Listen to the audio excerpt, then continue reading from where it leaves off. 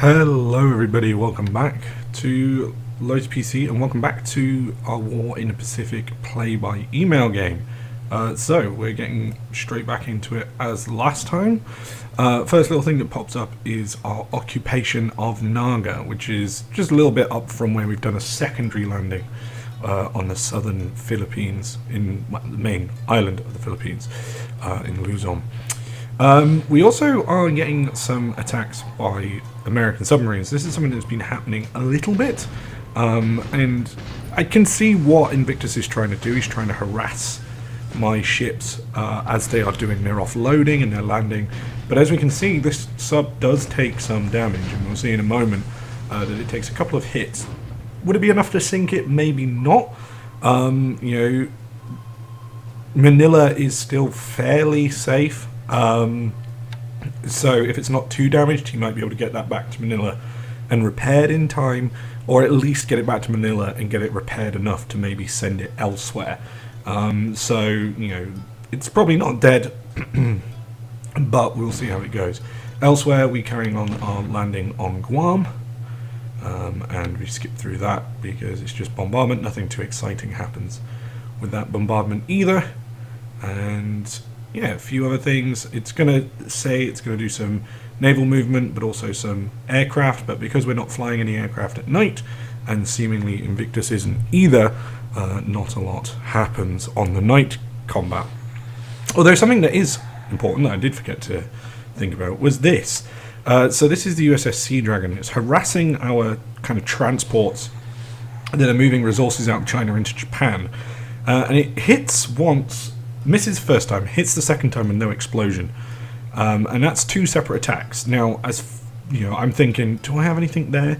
And given the fact that it has been attacked twice with no patrol craft or no sub chasers, does make me think maybe there is. Now, the captain of the Sea Dragon, this WC Ferrell, decides, you know what would be a good idea is to attack with my main gun. However, the moment it does that, one of our transport ships then hits it.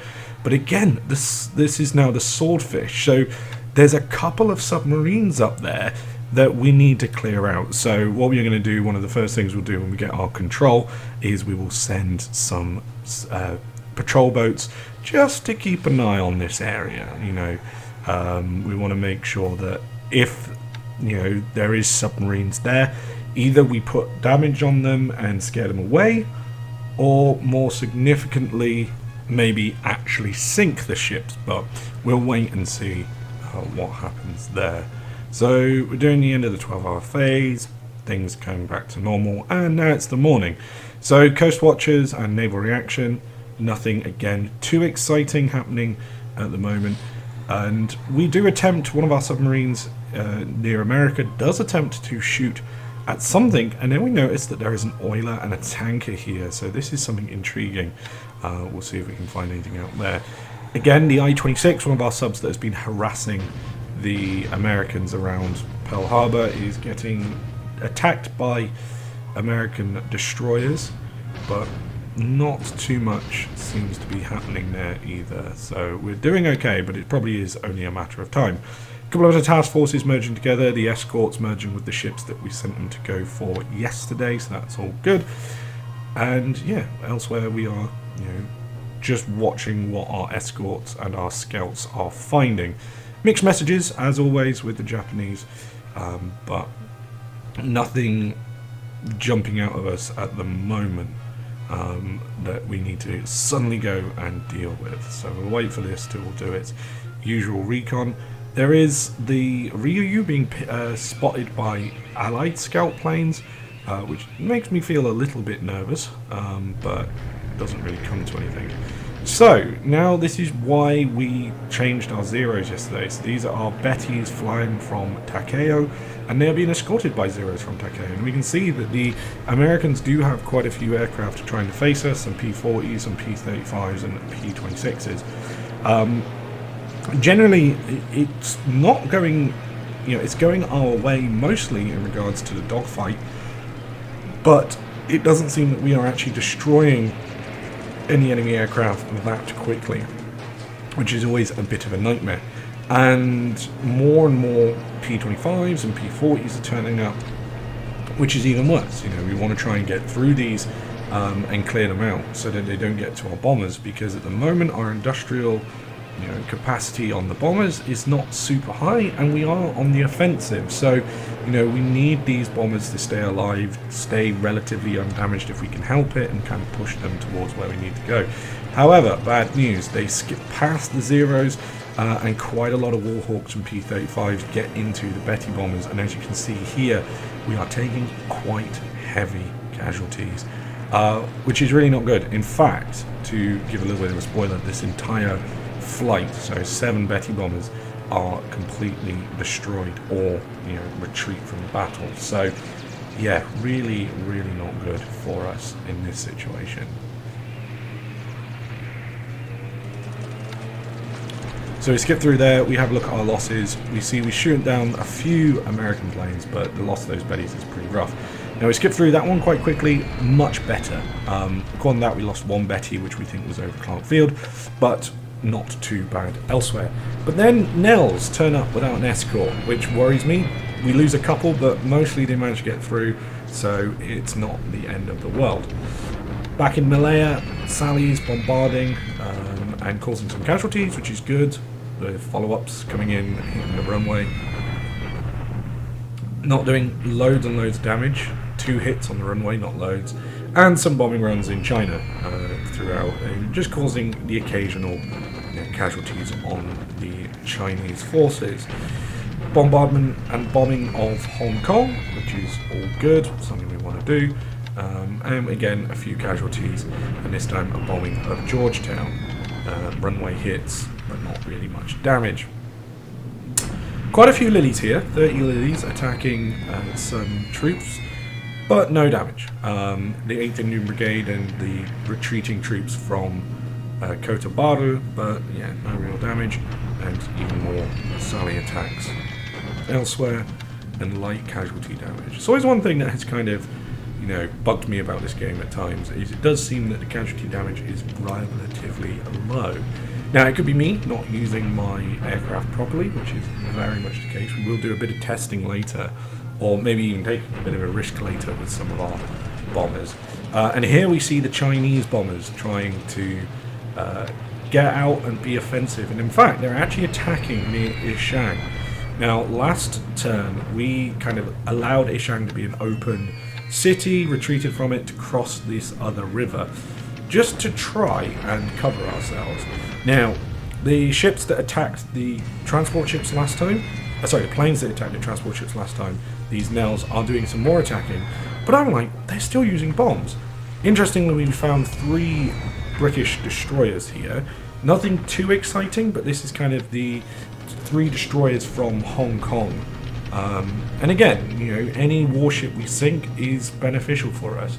Destroyers are extremely useful in the fact that they can kind of harass our submarines, and ideally, once we capture Singapore, then we will be able to move towards attacking,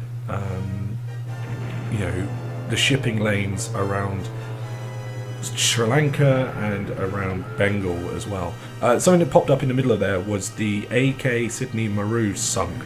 And I don't even know where the AK Sydney Maru was hit. I think it might have been last turn by some torpedoes, but it definitely wasn't this turn. So again, just a few kind of spots, and this is the afternoon. But what we've noticed is that the weather is so bad, particularly over many of our targets, that there was no attacks at all by our aircraft in the afternoon. Not from the Allied either, and that included on China, so yeah, pretty rough. We do have a landing at San Fernandino, which is slightly lower down on Luzon. Again, just trying to skip slightly forward. That is a meditated attack by the AI. It was already set up, so nothing we did as such, but it is moving troops forward. Some combat near Nanchang. Now this is where it would seem that we've been attacked at Nanchang, and then this is our deliberate attack at Pengpu, where we bombarded last time to see what was there, and pretty heavy casualties. Most important thing that we're doing here is now bombarding Hong Kong with our big guns. We can have a look at how it's going, and we do suffer some casualties, but so do the allies, so I'm not too worried as such. We will see how it kind of progresses and goes forward from there. And we attack Guam, and we successfully deal with the US base force there, and we get Orphans of the Pacific. This is your favorite enemy, Orphan Anne, at Radio Tokyo, with music to lift your spirits and words to depress your morale. our very first But first, Imperial General Tokyo Headquarters announced rose. today that the ever-victorious forces of the Japanese Empire have captured Guam. So, with that, we have the end of the day, and we are going to kind of deal with a few of the issues that we noticed in the middle of that combat turn, particularly in regards to the Shanghai to Japan slot. But first, I am a bit worried about the Nels. So I initially decided to stand them down, but then I think, actually, no, ground attack would be useful. Let's set them to 8,000 feet. But instead of attacking the Philippines, why don't we attack somewhere else? And I was thinking Hong Kong, and then I was kind of like, Hong Kong will have a lot of AA, so it's going to be a risk. But Nanshan, if Invictus is indeed attacking us in Nanshan, let's hit him back. We go through, we check our Nels are also doing that, and then we click through every single thing. We realise we've got some lilies here that are currently trying to attack Clark Field. So again, we change their target. We get them to attack Hong Kong, which some other lilies have been doing as well. And we drop them down to 10,000 feet, and actually 8,000 feet. So these will kind of be our test beds to see how badly Allied AA will, or what damage Allied AA will do to us once we've dropped it down. Sallies, we also realise, are currently going to Clark Field. We're going to drop those down to 8,000 feet as well. And we're also going to send them at Nanshan, because we don't think the Chinese have too much AA. So we're going to send a lot of our twin-engine bombers just to give it a good old bombing run, maybe tomorrow. Just to kind of give us a bit of a test and an understanding to see exactly how much damage we can do at 8,000, because this is a number that I've been seeing.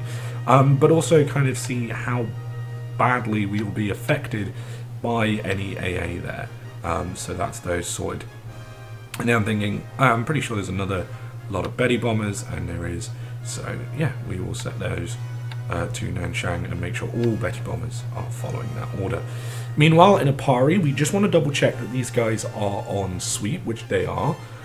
Sweeping over Clark Field. We're going to take cap down by 10% just to make sure, and also drop the altitude they were flying. They were kind of flying at 23,000 feet.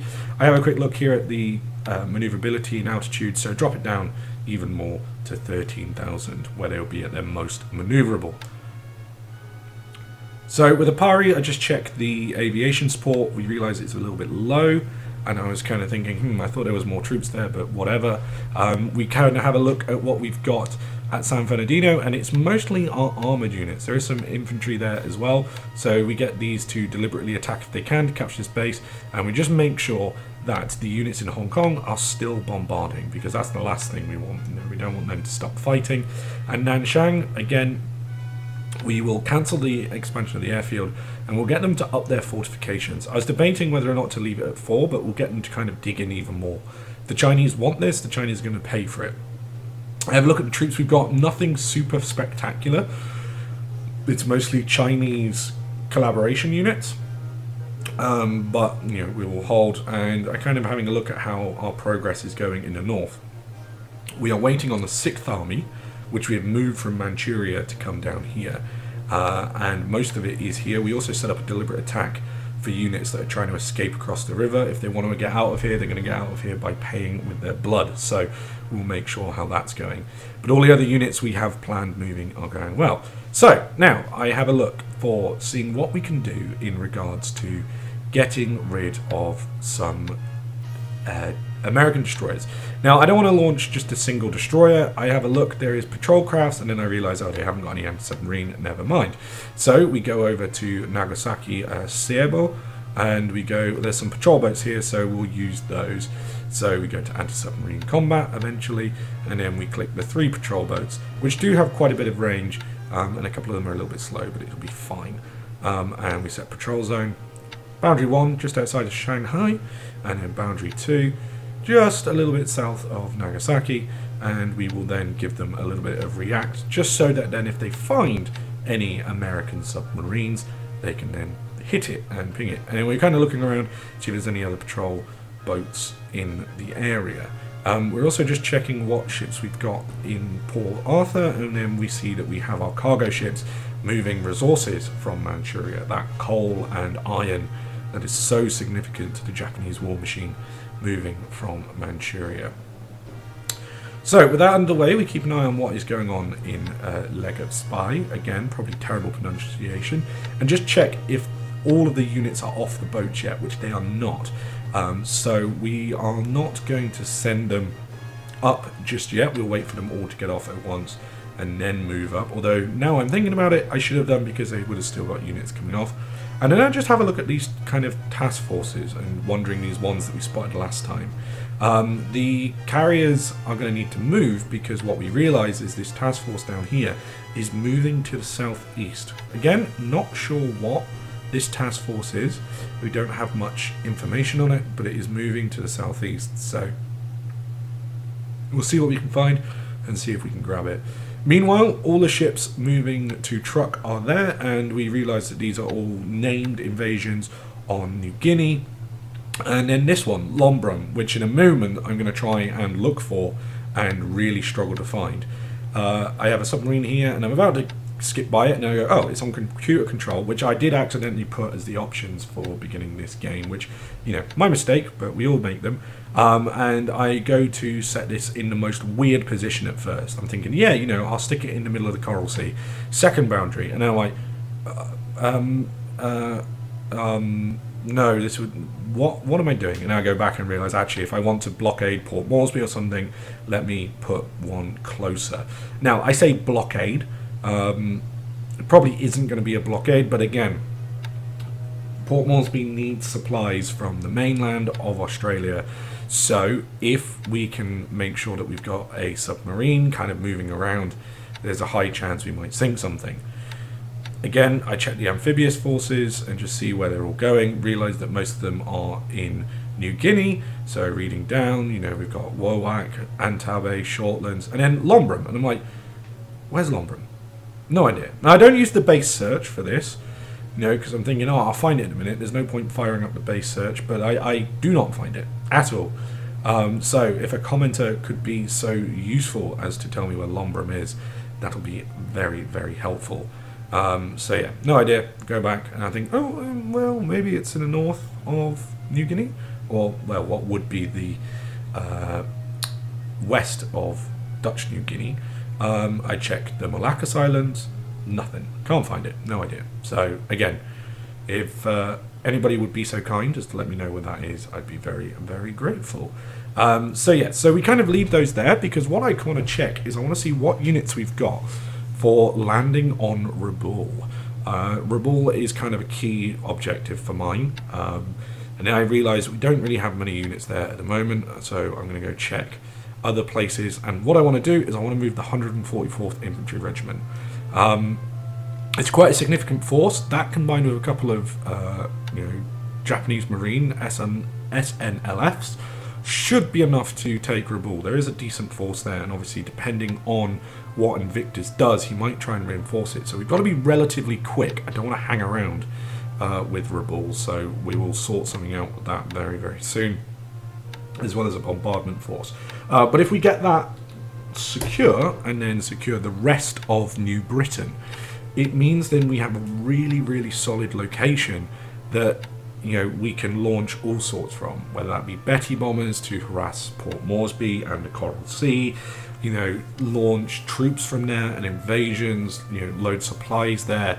So it will be our kind of jumping off point for, you know, expansion into the Coral Sea. So we do need to be on it relatively quickly, and we send a couple of patrol boats from Saipan on a bit of a mission around, although I think these guys were supposed to initially go and escort the transport ships. But we'll see how that goes, and I will double check that the next time I get the turn, if I remember. So we look at the another major base at Babel Daub, and we kind of have a look what is planning to go elsewhere, and we realise that there is some stuff that is planned for the southern island of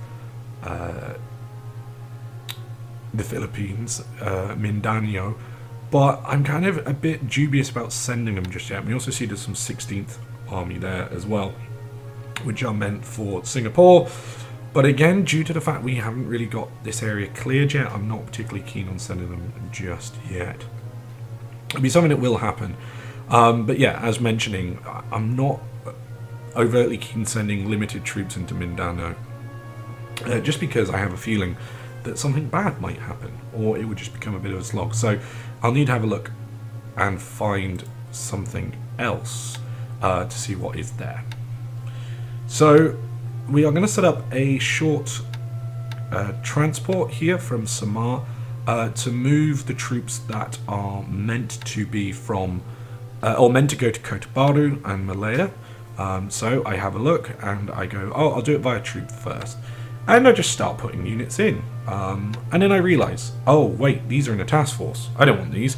So I take off the in task force filter, or put it on rather, and then go back and look for the ships that are not in task forces, so that we don't end up using other ships that are planned to go elsewhere and have problems. So we're going to go through and move these units, most of which are either AA or construction units, so nothing exciting. It's not like a new invasion or anything like that.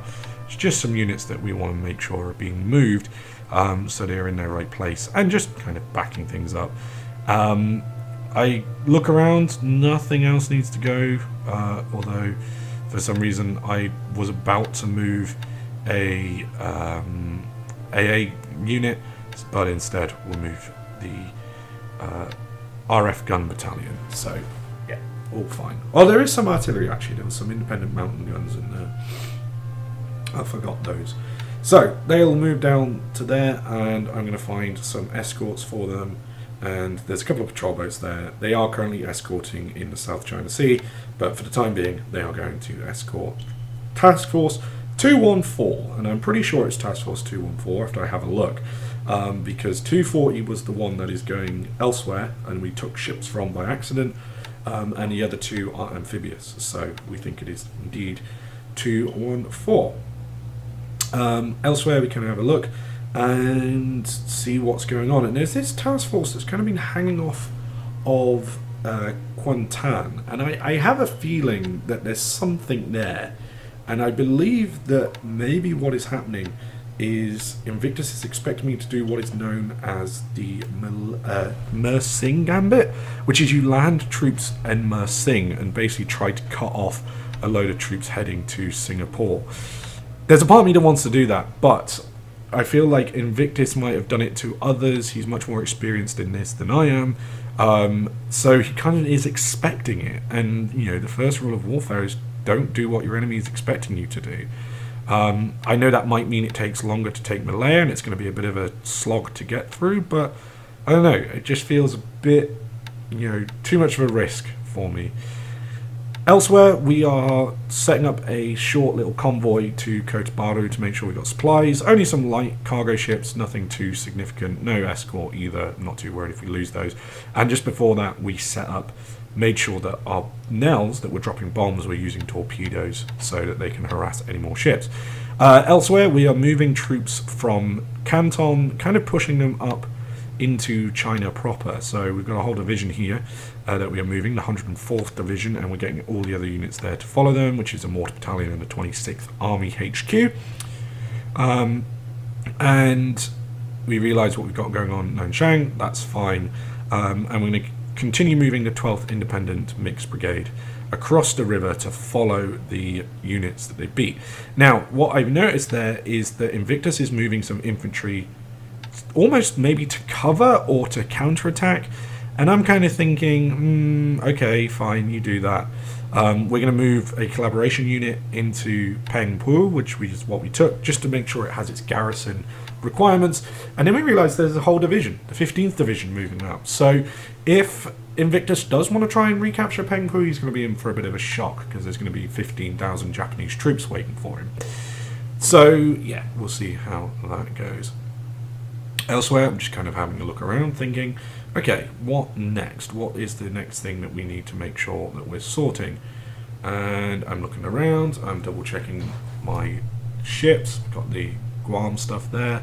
Yeah, all good, all good, all good. And I'm thinking, there was a division, the 2nd division that I wanted to move. And then I have a look, the 4th Infantry Division, and I'm thinking, okay, Task Force 124 or 142, which is that then? So we go over here, we have a look at some of these infantry regiments, make up of the 2nd Battalion, 124, where are these going? Then I realise this is the group that is going to attack Kuching. So I follow the line and find that Kuching is the other base in Sarawak. And I'm thinking, do I move them? And I'm going to leave them and let them kind of go as they are.